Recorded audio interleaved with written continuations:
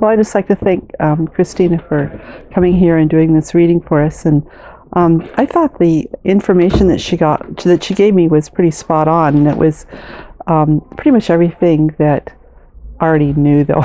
I mean, I know I need to improve my diet. I need more sleep. I know I need more exercise.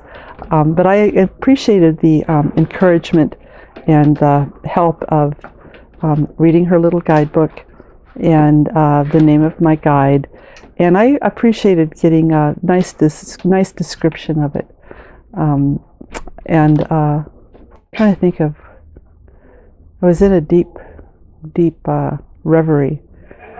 And we'll see if there's a improvement in my physical health. Really, the only thing I have to deal with in my physical health isn't really obvious, so I'll have to go and see, if there was an improvement in my physical health. I appreciated her encouragement with the work we're doing here at the library.